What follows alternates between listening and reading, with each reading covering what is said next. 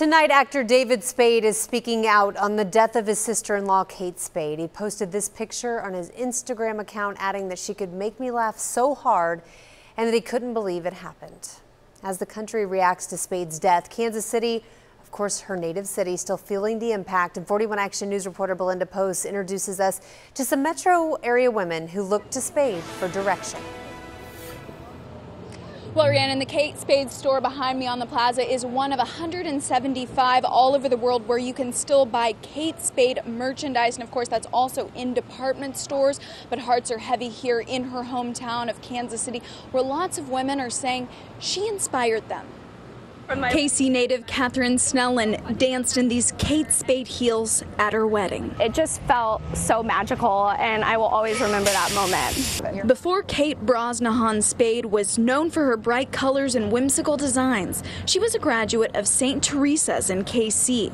Her handbags and shoes launched in '93 and turned into a lifestyle. Just had this spark of inspiration. She wanted to create a business, didn't know what it was, and her husband was like, "You need to do bags, that's what you love." Eventually that brand sold for millions. In 2016, Spade came to Halls in KC. We must have had over 400 people here to meet Kate. As she launched a new line called Frances Valentine, named after her daughter. I got to hear her talk about her career and how she got started in building her brand. Spade inspired Snellen, who started her own creative marketing company, KES Studio. Kate Spade was a brand that I always looked up to because they created a total experience from what you saw online to the store. KC fashion blogger Jana Meister met her as well, eventually taking a trip to NYC to her showroom. I think she always kept her Midwest roots, and she was so kind and helpful to everyone. In fact,